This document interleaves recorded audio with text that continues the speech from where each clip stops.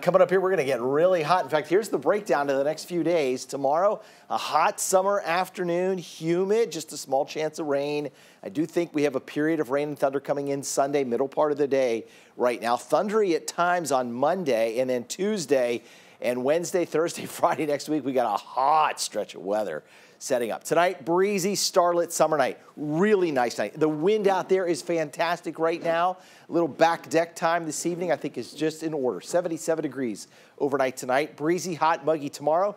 Threw in a 30% chance for rain, but overall rain not likely in your backyard. However, around the thunderstorms looking more likely on Sunday with a cooler high around 90 degrees. We had more sea breeze showers drift in from the south. A few more now trying to make it into Angelina County as we get closer to sunset. These will fade away, but you can see the showers starting and originating just as they come on shore, and then they move to the north and fall apart.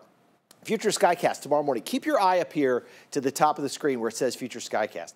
There'll be a dying thunderstorm complex that should make it to Mount Pleasant late morning tomorrow. So that's about a 30% chance that we get. And then a few of those sea breeze showers tomorrow afternoon again.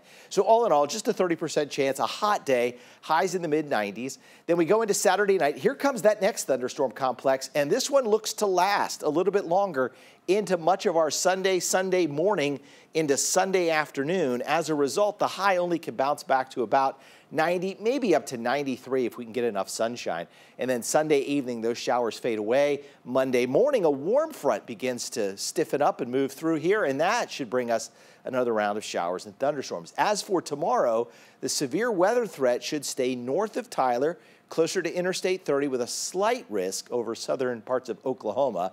I really don't think we'll see much of anything up toward Gilmer, Jefferson, or Mount Pleasant, but right now Storm Prediction Center has that area outlook. Then next week, this dome of hot air begins to spread to the east. Notice how it flattens out here. So it'll be spreading eastward, bringing with it some temperatures in the mid to upper 90s. So 90 on Sunday, that's the cool day. Enjoy it because it's 93 on Monday, 94 Tuesday, then Wednesday, Thursday, 97 and 98, about 4 to 5 degrees above average. Rainfall over the next 7 days. Again, it kind of hugs where that thunderstorm complex comes through on Sunday.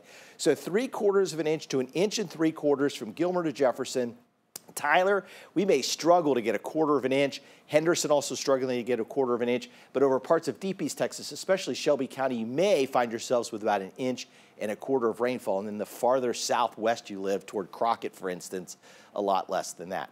We need some rain and also some rain to wash some of the pollens out of the air. The mold spores remain on the moderate side, so we'll take any rain that we can get. All right, tonight, just a gorgeous night. Fair sky, 76, 77 for the overnight low. A few passing clouds and that wind out of the south at 10 to 15 miles an hour. Tomorrow afternoon, as we said, it'll be hot.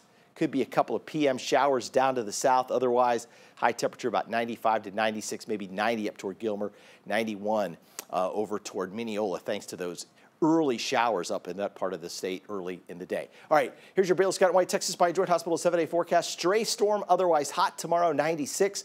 Round of rain Sunday, highs around 90 degrees. Scattered thunderstorms Monday, an early chance, then clearing, and then the heat is on. Wednesday, Thursday, Friday, morning lows upper 70s, daytime highs, upper 90s, maybe some heat headlines by the end of next week.